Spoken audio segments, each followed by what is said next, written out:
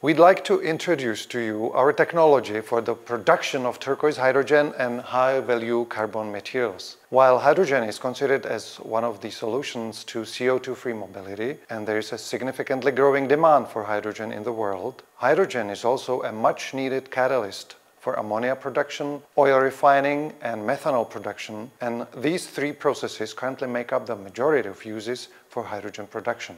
90 to 95% of the hydrogen produced in the world in 2022 was gained from natural gas reforming. Steam methane reforming produces 9 kilograms of CO2 for every 1 kilogram of hydrogen, and adding carbon capture increases significantly energy input. Electrolysis does not produce CO2, but uses 50 kilowatt-hour of energy per 1 kilogram of hydrogen, and 1 kilogram hydrogen only gives 33 kilowatt-hours of energy, so wastes 35% of the original input power. Annually, billions of cubic meters of natural gas are flared around the globe. According to the International Energy Agency, eliminating routine venting and flaring of natural gas could significantly contribute to avoiding further global temperature increase.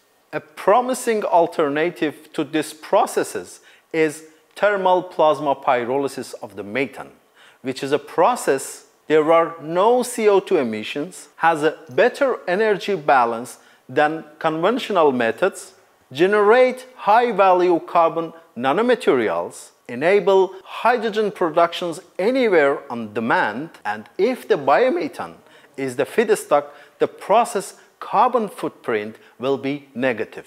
At the IPP, we have been working on the development of the technology for this process since 2018. Today, the plasma system located in the IPP, that is one of the largest experimental facilities of its kind in the world. Turquoise hydrogen market value will reach more than $140 billion in 2031, achieving an annual growth rate over 200%.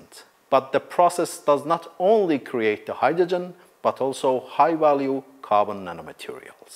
The next step is building a demonstration plant, technology optimization and long-term testing.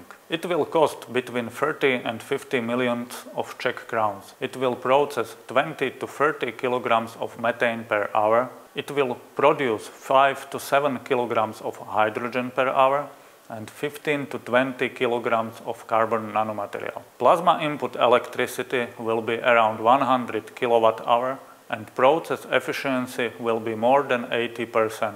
We are currently looking for partners to accelerate the commercialization of our technology. Thank you.